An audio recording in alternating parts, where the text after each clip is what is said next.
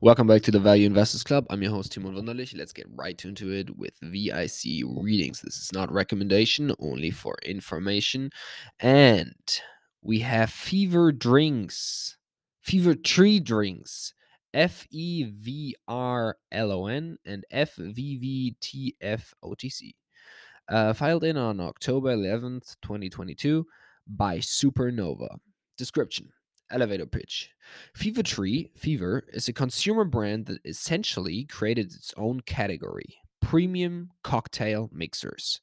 Fever has been met with a strong demand in almost every market it has entered, driving explosive sales growth and market share gains in tonic and ginger beer. Fever has already achieved a dominant 45% market share in its home country, UK, and is now seeding the globe with its deliciousness.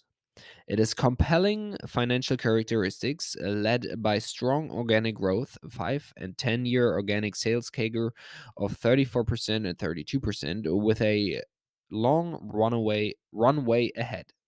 It has an asset light business model with a return on tangible capital of over 100%. They have grown free cash flow every year since IPO with no down years.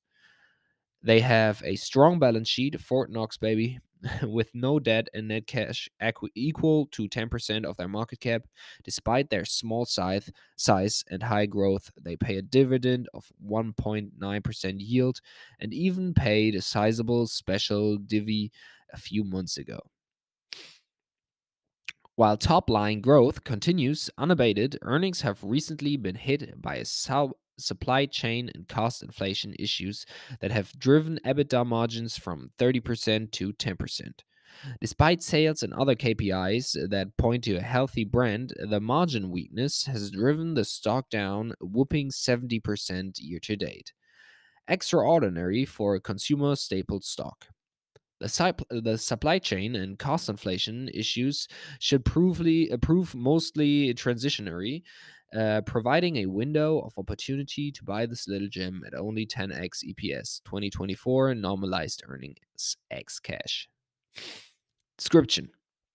London based Fever Tree Drinks is the world's largest purveyor of premium cocktail mixers. Approximately 80% of sales are tonic water, different flavors of tonic such as elderflower, cucumber, lemon, and Mediterranean, with the remainder composed of ginger beer, club soda, and other assorted non tonic flavors, Sicilian lemonade, sparkling, grapefruit, etc. Roughly 70% of sales are off premise. Grocery stores with 30% on premise, restaurants, bars, etc. They typically sell in four packs of cute little 6.8-ounce bottles for $5.99. Fever Tree was founded in 2004 by Charles Roll and Tim Warrillow. Charles was a professional gin distiller. Tim was a beverage industry consultant. They wanted to create a product to ride the spirit premiumization trend. They were originally going to launch a premium gin, but saw a better opportunity for a premium mixer. They thought, hey, if you're spending all this money on a premium spirit, then should you mix it with a premium mixer? Besides, when three-fourths of your drink is the mixer, don't you want to mix with something better than Schweppes out of a 2-liter bottle, or soda gun? That's just cringe. And thus, Fever Tree was born. They were essentially the first mover in premium mixers. 10 years after founding, they came public. Fever Tree's DNA is spirits, not soda. They were built by partnering with spirits companies to make the perfect gin and tonic. They co market in TV ads with the likes of Grey Goose. They are distributed by spirits distributors. They are consumed with alcohol. The co founders came from the spirits industry. The current US Fever Tree CEO is the former CEO of Belvedere Vodka. They are placed in the mixer ale, not the soda ale. They are all about the craft cocktail. Their slogan is, when three-quarters of your drink is a mixer, mix with the best, not do the do, or whatever. In other words, it's a very different type of non alcoholic beverage company that identifies more with spirits than soda. Fever's strategy has been clear from the beginning. Sorry. Ride the coattails of industry trends, liquor premiumization and spirits taking share from beer and wine via the cocktail culture. Second, use only the best ingredients. Clean, all natural, nothing artificial. For example, they use cane sugar or fruit sugar as a sweetener rather than corn syrup or artificial sweeteners. They s- they score the world for the highest quality ingredients: quinine from the Congo, lemons from Sicily, raspberries from Scotland, etc. How much of this? How much of this is La Croix style marketing puffery? I don't know. However, they come across as sincere, and the stories they tell sound authentic. Third, win the on-premise market first to establish consumer brand awareness, then move to the off-premise. If you're first to market, you can win the on premise market. You naturally win the consumer off premise due to the brand equity and brand recognition. This is a difficult strategy, but the right one to build a strong, durable consumer brand. Fourth, innovate. Fever Tree gets high marks for innovation. A steady flow of new mixers keep the conversation fresh and between reps and bartenders in the on-premise market, and keeps consumers coming back into the mixer aisle to see what's new off-premise. Occasionally, something catches. For example, they launched sparkling grapefruit in 2020, and it is now over 10% of sales in the US. It's primarily used to make palomas, tequila, and grapefruit, and is a hit.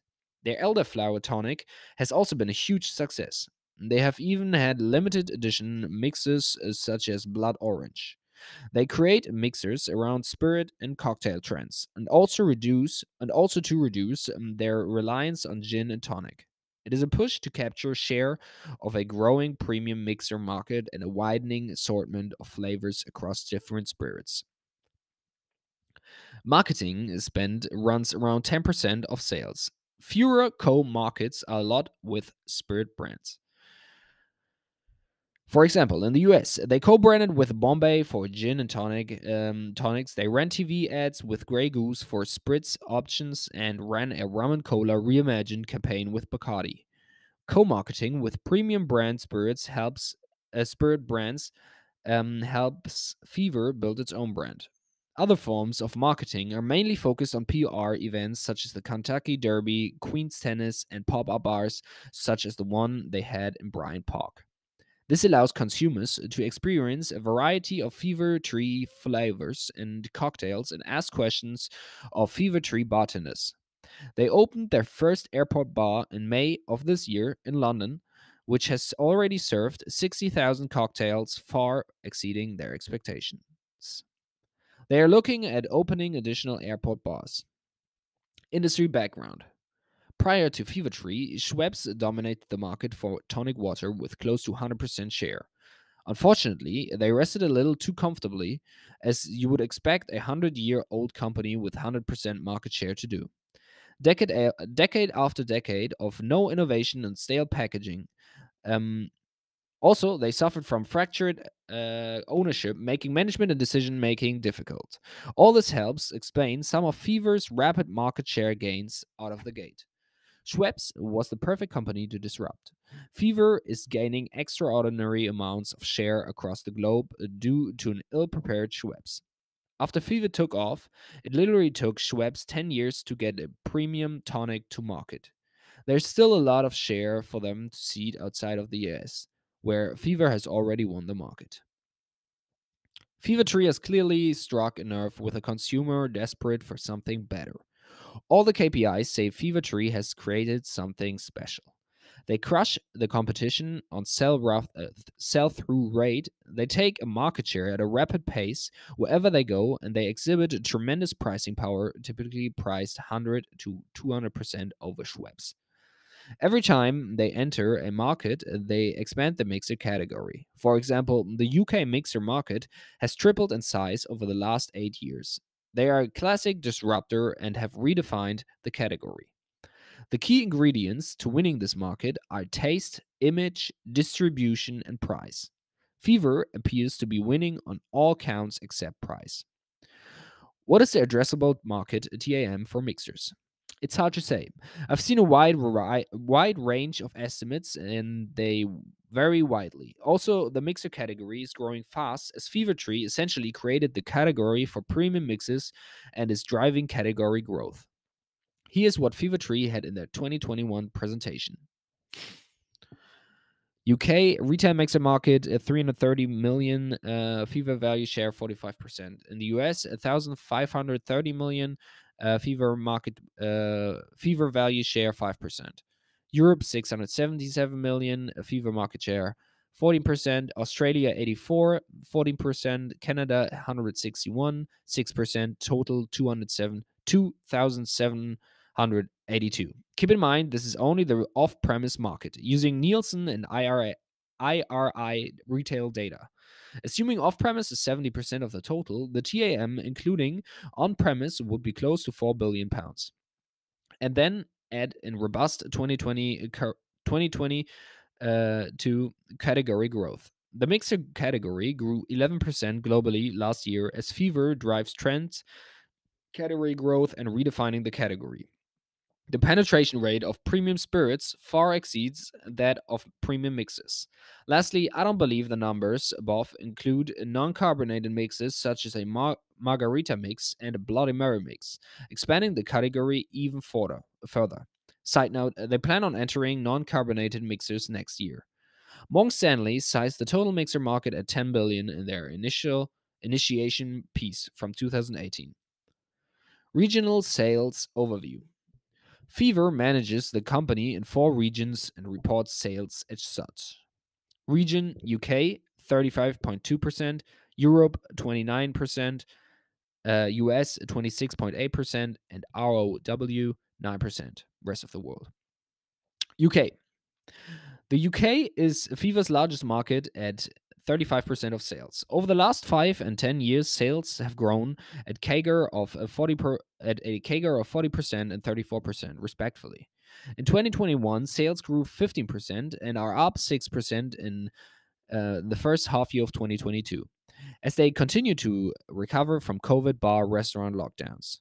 UK sales grew 12-fold from 2014 to 2018 as the brand caught on during a time when gin doubled its share of UK spirits from 10% to 20%. It now dominates the UK mixer market with 41% market share off-premise and 50% on-premise. Fever is now larger than Schweppes and 20x the size of the next largest premium mixer, Fentimans, with only 2% share. Retail sell-through is 7x of that of other premium mixers. Operating out of only one bottling plant in the UK provides Fever tremendous scale and efficiency. Given its already dominant market share in the UK, further significant gains are unlikely. While they continue to gain share and extend their dominant position on premise, overall growth will likely resemble that of the overall gin market.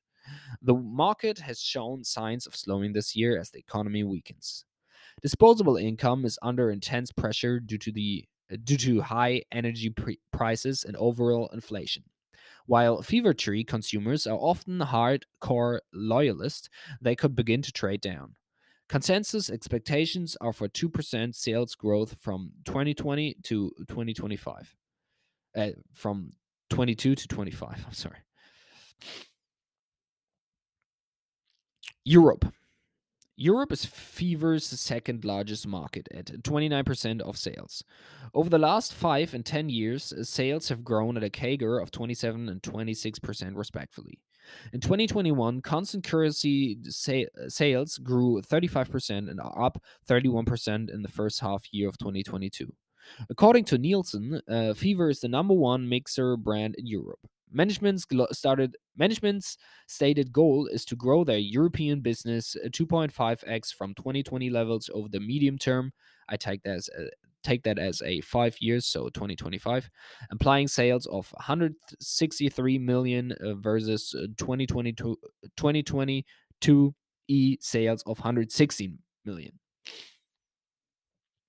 US. The US fever tree's third largest region at 27% of sales. The US is Fever Tree's third largest region at 27% of sales. I'm sorry. Over the last 5 and 10 years, sales have grown at a CAGR of 39% and 34% respectively. In 2021, constant currency sales grew 41%. Sales are only up 11% in the first half year of 2022 due to supply chain issues which have limited supply. According to management, underlying demand is stronger than current sales indicate and should improve in the second half year as they build inventory in the UK and ship to the US to fulfill strong demand. More on this later. The US market is Fever's biggest opportunity. The US consumes 10x more in spirits than the UK. In the UK, premium mixes have grown to 45% of the mixer market versus only 10% in the US and 18% in Europe. Although Brits drink more gin than us Americans, so a comparable level of penetration may not be realistic. Further, we drink a lot more dark liquors which pair with Coke. Still, according to Nielsen, Fever has already captured number one market share at retail in tonic and ginger beer in the US. Their rate of sale at retail is very high and far ahead of other brands in the US, encouraging retailers to give them more shelf space. COVID accelerated momentum with retail sales almost doubling from 2019 to 2021.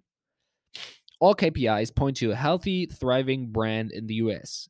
Just through the first half of 2022, they have increased total points of distribution by 33% via winning high-quality accounts such as MGM, Marriott, and Four Seasons. Management's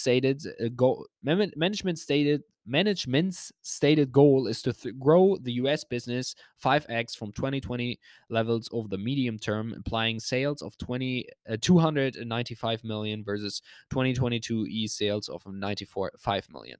Consensus is for 20% organic sales growth from 22 to 25, which seems about legit. Rest of the world. Rest of the world is Fever's fourth largest market at 9% of sales. Over the last 5 and 10 years, sales have grown at a CAGR of 39 and 42% respectively.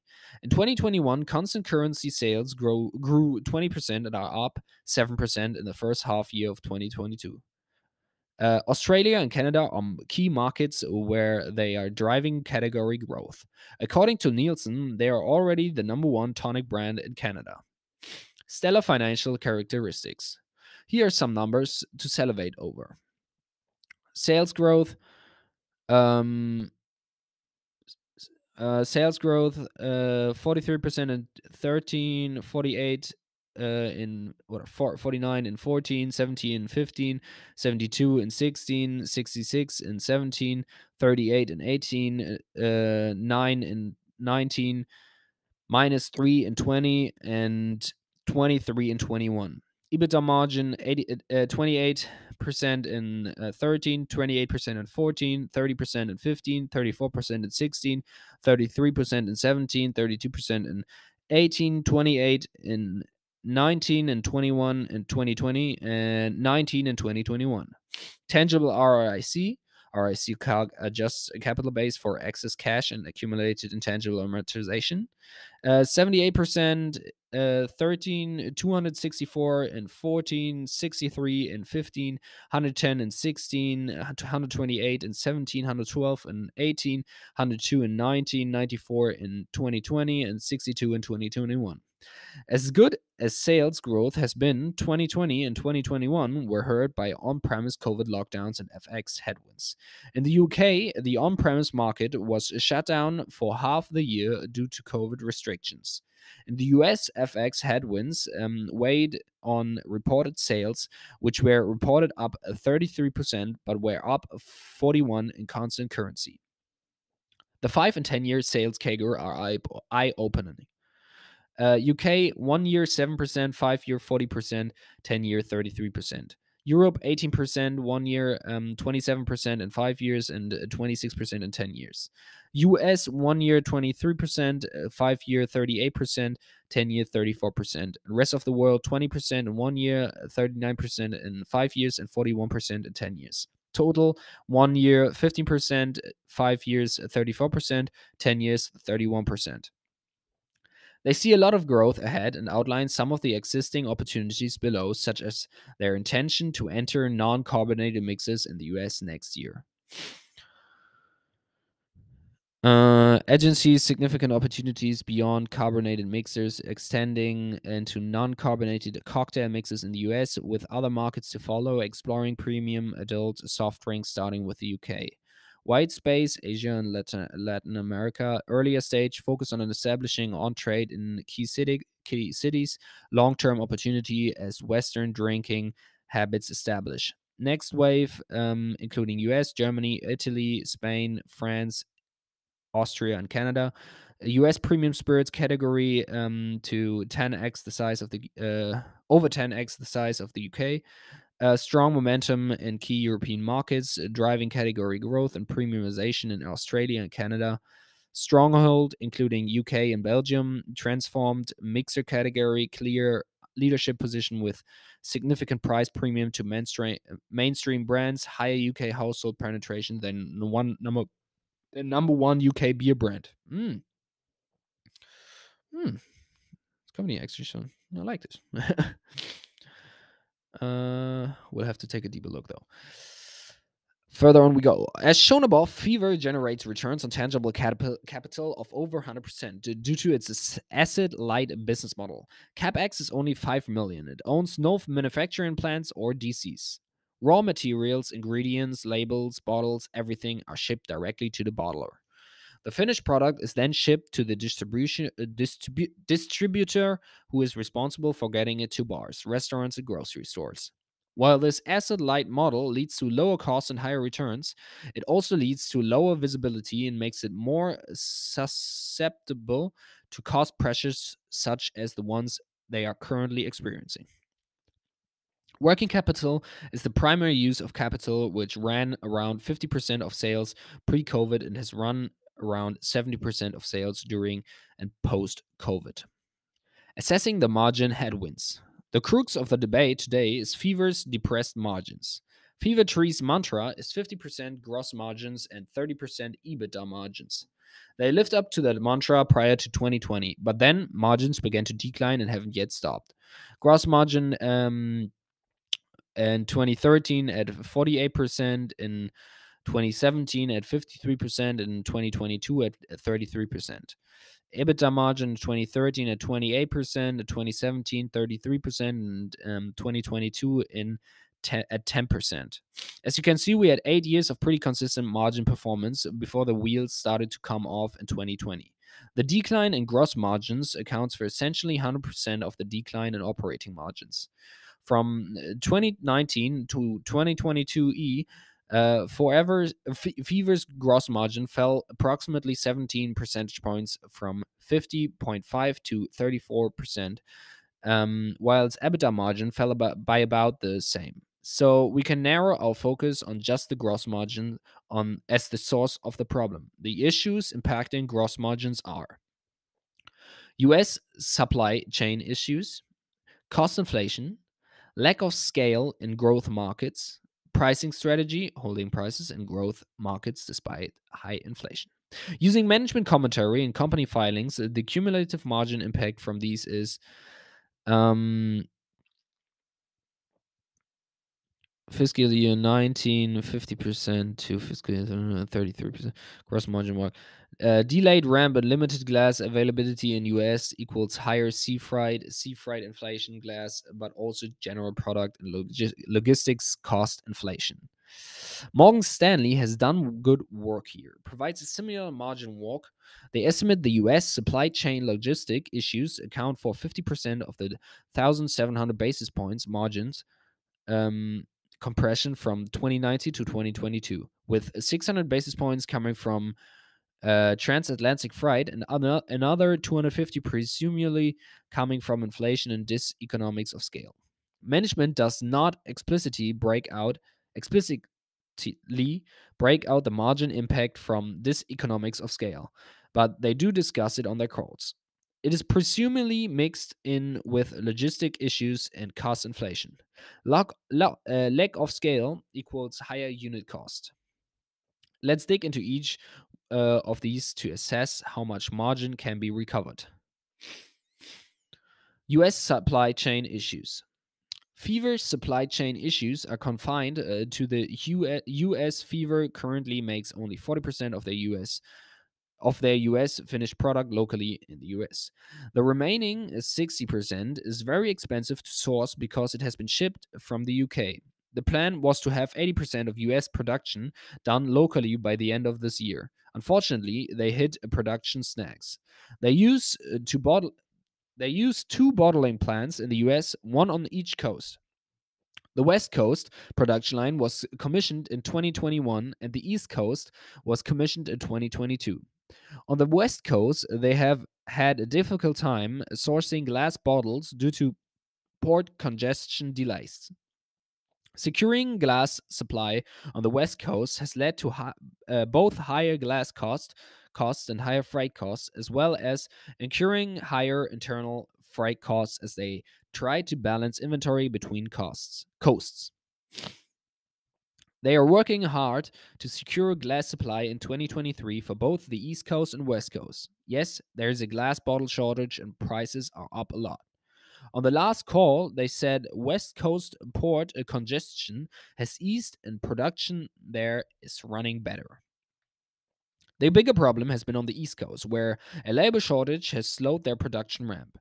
As a result, FEVR is relying on their UK plant and shipping to the US. This has resulted in extraordinarily high transportation costs and has left FEVR vulnerable to skyrocketing transatlantic shipping rates, which are up another 50% this year, on top of the huge rise last year. According to the company, US logistics costs were up 56% per case in 2021. They are up more this year. The East Coast ramp is by far the biggest headwind to margins. Fortunately, these are visibly temporary costs that should resolve themselves over the next 6 to 12 months. We should see close to a full year of local bottling in the US in 2023, which will dramatically reduce exposure to high sea freight and overall logistic costs.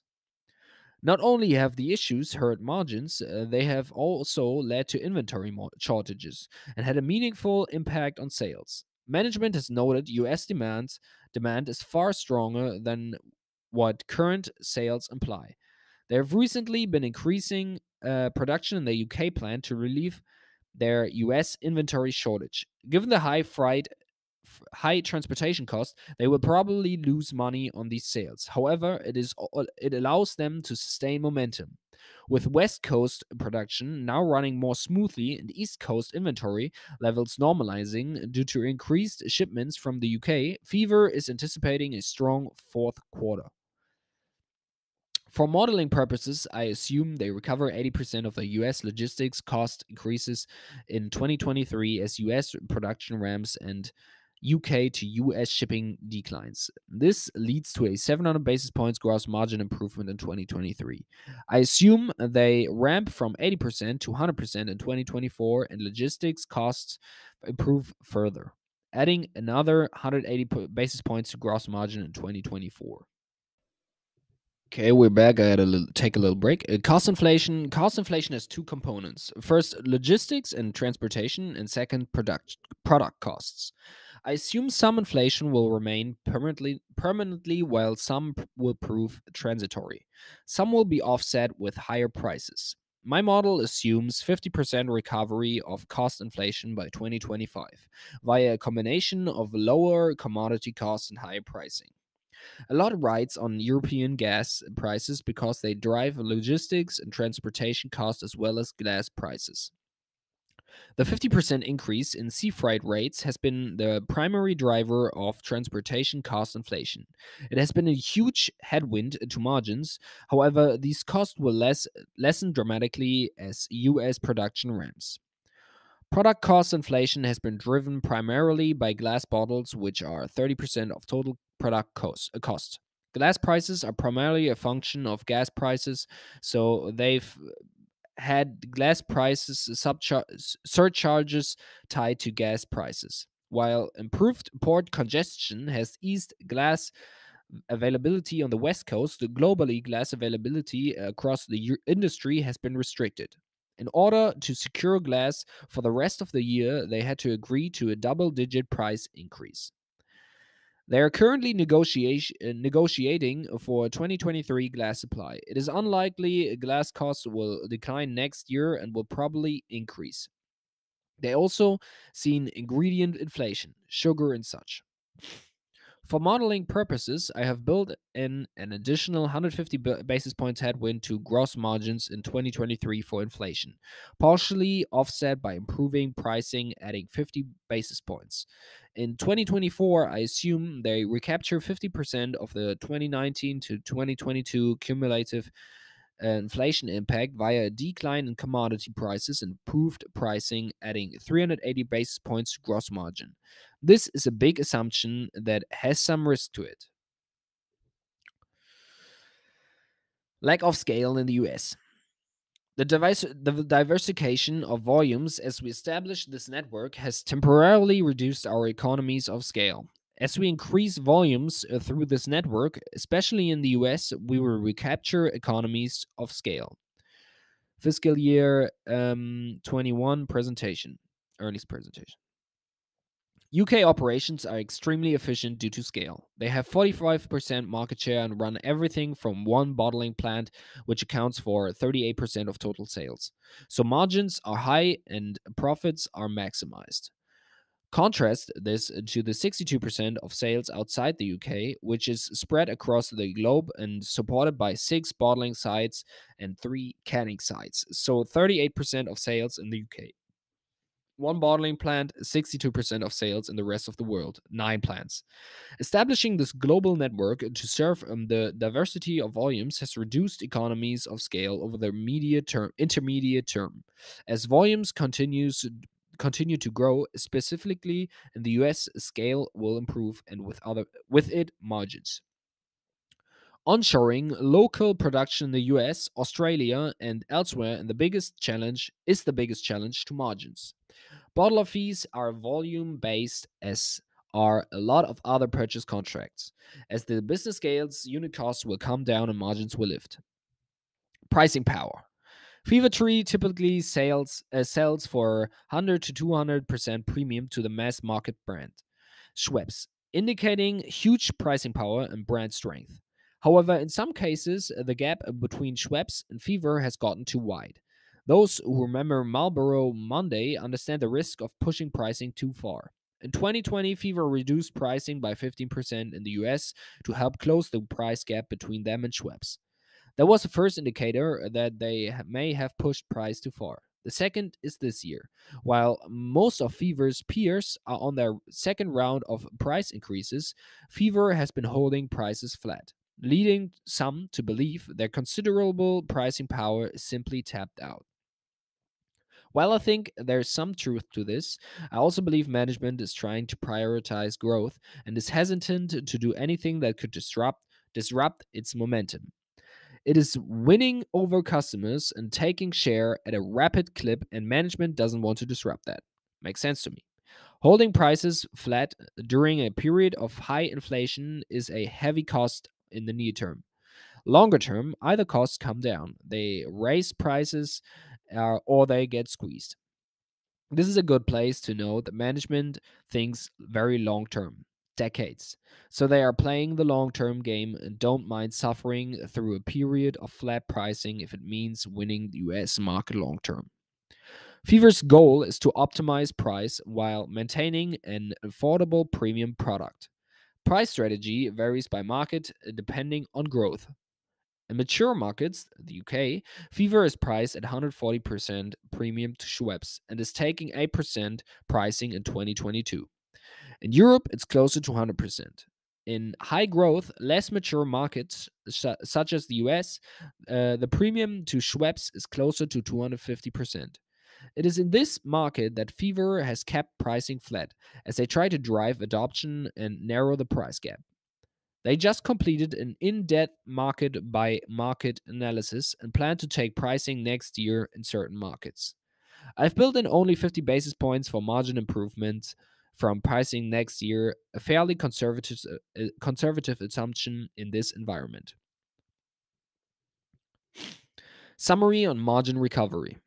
Adding up all the sources of margin recovery gets us to 45.4% gross margin by 2024. 2022 it was 33.8. Can Fever return to 50% gross margins and 30% EBITDA margins? I think it is unlikely in the near medium term, although 25% EBITDA margins seem reasonable by 2025, and they should move higher from there as the business continues to scale. My preference would actually be for them to drop their margin target and focus on winning the market. Bears argue that the margin degradation is structural.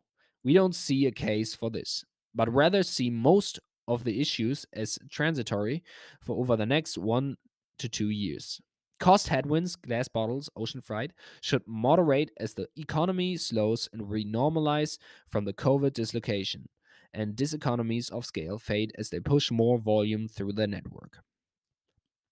As we outlined above, we see a gross margins improving from 34% this year to 45% by 2024-25, resulting in EBITDA margins of 25 versus historical 30%, assuming 10% annual sales growth and 25% EBITDA margins.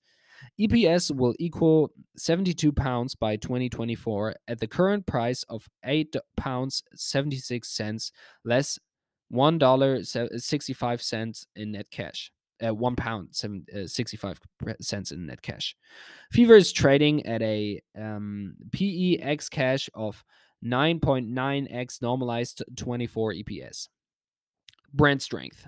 Despite the margin headwinds, there are many signs Fever's brand remains strong. Number one market share in the UK with 45% value share and growing, and with 51% share on premise. They are bigger than Schweppes despite being 2.5x the price. They are 20x the size of the next largest premium mixer. Sell through a 7x higher than other premium mixers.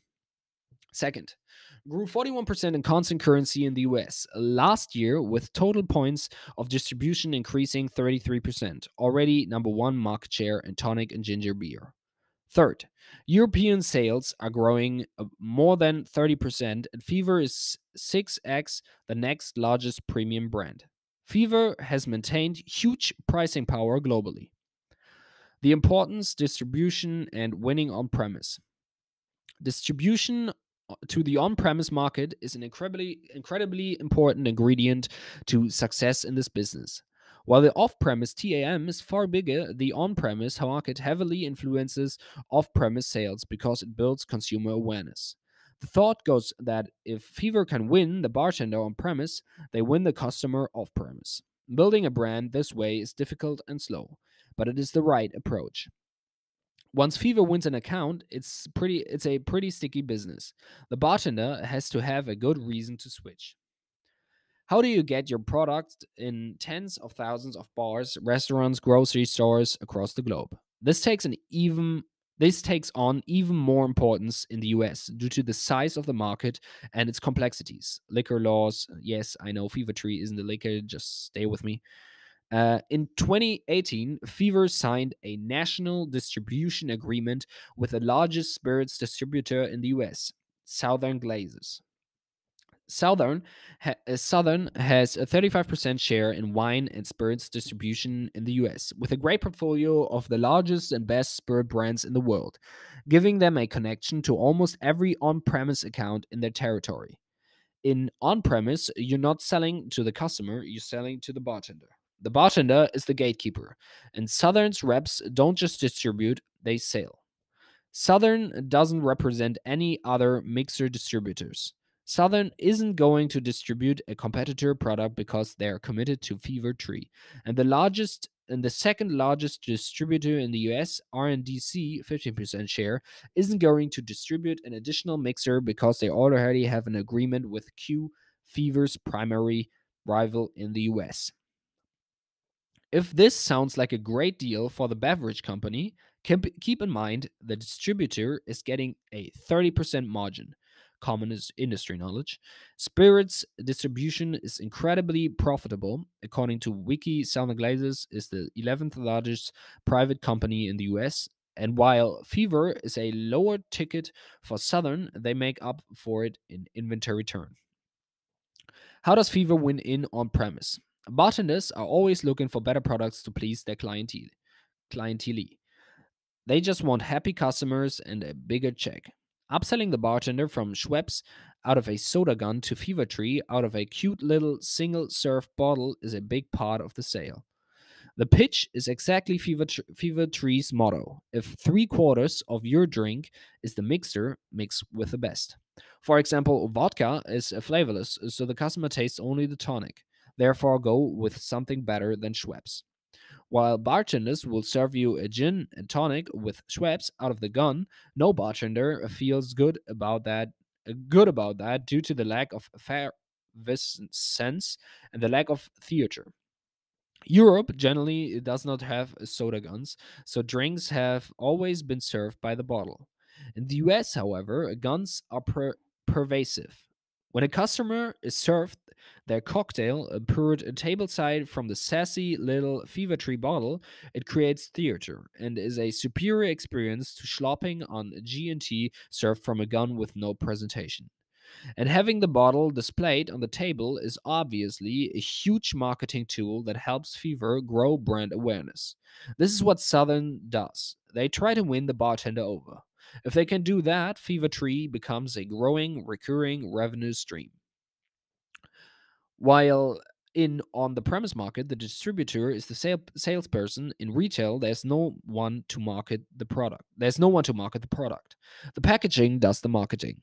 If the consumer doesn't know any of the brands, they size you up by your price and your packaging. But if they can win you over on premise, it makes for a much easier sell in the grocery store. Build the brand on premise, sell volume off premise. This is the brand building strategy of a spirits company. Fever Tree is building a brand like a spirits company. Another point worth making here is one of the big guys like Coke or Pepsi decided they wanted to enter the premium mixer market. They would have no natural distribution on premise. Yeah, they can actually distribute a premium mixer, but they don't have relationships with the bartenders and wouldn't know how to sell a mixer. Fever Tree, on the other hand, is partnering with the spirits companies, co-marketing with them, and has Southern representing them in the on-premise. Coke and Pepsi have none of that. They don't have reps pitching new craft cocktails. Similarly, Schweppes is a cheap, easy solution for the on-premise, but the reps aren't out talking to bartenders trying out new craft cocktails with new flavors. The national distributors have the scale to drive adoption at hundreds of thousands of on-premise accounts. Bars and restaurants are crucial to build on the foundation of Fever Tree's brand equity. There's I'm sorry. This relationship, in combination with Fever's co-marketing agreements with companies like Diageo highlights how Fever Tree behaves more like a spirits company than a typical consumer beverage business. This consolidation and regulatory protection of the wholesale tier protects the mode of scaled suppliers. In practice, September 2021. Expanding into adjacencies. I'm sorry. I don't know how to pronounce that. Fever recently announced they intended to move into non carbonated mixes in 2023. These would mainly be margarita and Bloody Mary mix, but also bar essentials such as grenadines and bitters. The non carbonated mixer market is larger than either tonic or ginger beer, and there's no clear leader. With Fever's brand equity, they have an excellent opportunity to grow into this adjacency.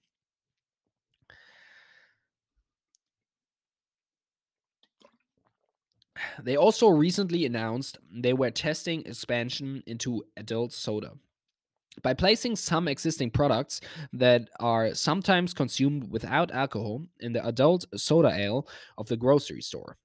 They will maintain the price premium and stay in the mixer ale, but expand the bottle size in keeping with traditional soda bottles and add them to the soda ale. This strategy makes me a bit nervous, thinking it could weaken their brand and image. But of course, the size of their TAM is multiples of the mixer market, so maybe it's worth testing. They are currently testing it in UK grocery stores. By adding Scots to the soda ale, they have already secured shelf space equal to 5% increase. Valuation. With earnings temporarily depressed, any valuation metric on current or even 2023 numbers is meaningless. Let's start by looking at EV to sales and then move to valuation on anticipated normalized earnings. As you can see, EV to sales NTM is super depressed at 2.25x, its lowest level by far since going public. Before that, I would say it was at an average of 7 to 8. In my opinion, there's a ton of strategic value here for someone with global distribution like the ICahn. Consider that Coke took a stake in Monster, somewhat similar to FEVR in returns, growth, and its niche beverage profile at 5x sales. Here are a few other private market comps of niche beverages that are worth considering. Body Armor, Monster, Rockstar, Bay, Gatorade, and Vitamin Water, all acquired by either Coke, Pepsi, or Dr. Pepper. EV to sales from 3.5x to 7.4x. So purely on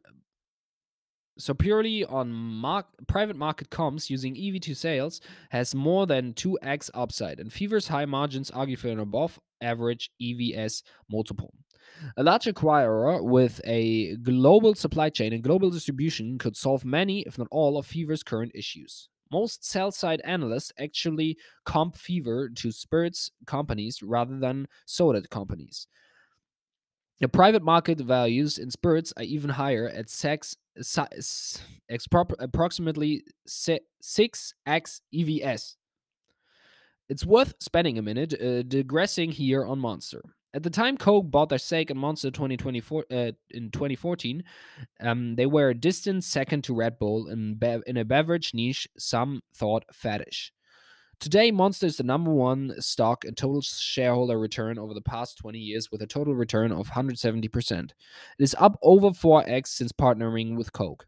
The day they reported the Coke distribution and equity ownership deal, the stock was up 38% and never looked back. This speaks to the opportunity FEVR has in partnering with a global beverage company to accelerate distribution. The big difference in distribution is FEVR needs someone that can sell into on premise, a connection with the bartenders. That would be a liquor company, and it would have to be a company that has a brand in almost every spirit category because FEVR would be abandoning co marketing relationships with all other liquor companies. Diageo has 48% share in gin and has a portfolio of brands across spirit types. Seems like a good fit. Now let's look at a normalized earnings and get to a value on PE. I start by modeling out sales by region for 2022, 2024 to 2024. They are roughly in line with consensus. As you can see, estimates below which result in a 10% sales CAGR to 2024. Using the margin analysis from earlier, our model gross margins returning to 45.4% by 2024 and EBITDA margins of 24.7%. While these margins are far higher than today's level, they are conservative relative to the 8 years prior to COVID. It somewhat splits the difference. These assumptions get us to £72 in 2024 EPS as shown below. Cents. X cash Fever is trading at a PE of 9.9x. These normalized EPS. These normalized EPS. Public market comps are tricky but considering natural beverage La Croix trades at 50% higher on EVS and doesn't have near the margin profile of Fever. Fever is more comparable to Monster, which has a similar history of high growth and returns. It trades at 39x 2022 earnings and 8.3 EVS. I assume a fair multiple is in the low 20s. 23x, 24 normalized earnings plus £1 65 in net cash gets me to an estimated value of £18 21, or upside of 108% to 2024. Competitive advantages. First mover in the off-premise, Fever being first to market was an undeniable advantage. Many customers are now loyal Fever customers, and they have to have a reason to switch. If you are a Fever customer, it's hard to find a reason to switch other than to downgrade for budgetary reasons. And shelf space is limited. Fever provides the retailer with fast inventory turn and strong margins, hard for a newcomer to compete with. Distribution. US distribution is highly concentrated with Southern Glazers and R&DC having a combined 50% market share. Glazers carries Fever and R&DC carries Fever's largest competitor, Q. And neither is interested in bringing in a second premium mixer. Brand. All the KPIs outlined in this report, sales growth, price premium, sell-through rate versus competitors, etc., point to a significant brand equity. The hard work Fever has put into establishing an on-premise presence has certainly helped build the brand. Risks. Consumer spending. The economy is obviously weakening, which poses trade down risk. Longer term, maybe we are at the end of an era of conspicuous consumption and entering an era of repression. This is a macro risk. Brand versus fad. I fully acknowledge Fever it could be some decade long fad, and the investment gods are playing a sick joke on me. I am reminded of all the flavored seltzers that came to market at price premiums and are now in the same low price bin. If things turn out south, I believe the stock price is supported by strong strategic value. Competition. Competitors are Schweppes, the largest mass market brand, Q, the second largest premium mixer brand to Fever, and tons of small competitors. Every major grocery chain now has their own private label tonic, so I don't want to understand the competition. While there's tons of competition in the space, we believe Fever's first mover advantage, distribution, and brand equity create a sizable barriers to entry. Bartenders need a reason to switch, and it's hard to find one, especially if they are already using Southern for their spirit needs. Q is Fever's primary competitor in the US. They're in the same number of stores today. However, Fever's sales per store is more than double Q's at 250K versus 100K.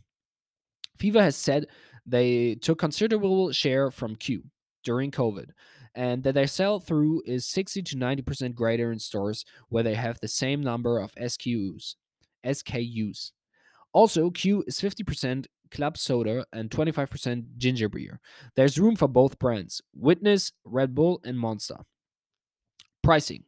Relative to other food categories, Fever sells for a huge premium to the mass market brand. It would be hard to find a category in the grocery store that exhibits such a wide spread between premium and mass. Fever's pricing power may be tapped out. Alternatives. The explosive growth in legalized marijuana could take share from alcohol. While they certainly aren't mutually exclusive, pot provides consumers an alternative to get fucked up. My favorite Fever cocktails: Fever Mediterranean Tonic and Hendrick's Gin Fresh Squeezed Lime Wedge. Fever Elderflower Tonic and Impressed 1908 Gin Lime Wedge Garnish, and Fever Sparkling Grapefruit and Don Julio Blanco Tequila. Awesome. This is not recommendation. Like I said earlier too, he does describe this as well. I do not hold a position with the issuer such as employment, directorship, or consultancy. I and or others I advise hold a material investment in the issuer's security. I do not advise this. Catalyst. It's not that I don't advise it. It's just not recommendation. That's not what I do. Catalyst, margin recovery as U.S. production ramps, inflation cools. I opened up on Guru Focus Fever Theory. It's currently at a price of $13.71, and market cap 166 billion. 1 billion 66. Enterprise value 1 billion 50, and PE at 32. PB at 5.59.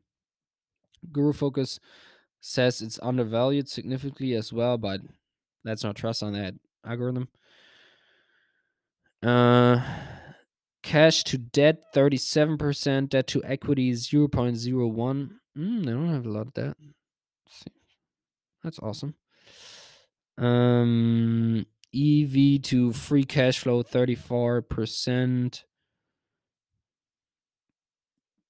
Interesting company. Thank you very much for tuning in. I will actually take a look at this further because I actually find it quite interesting. I like this company so far. Tune in next time.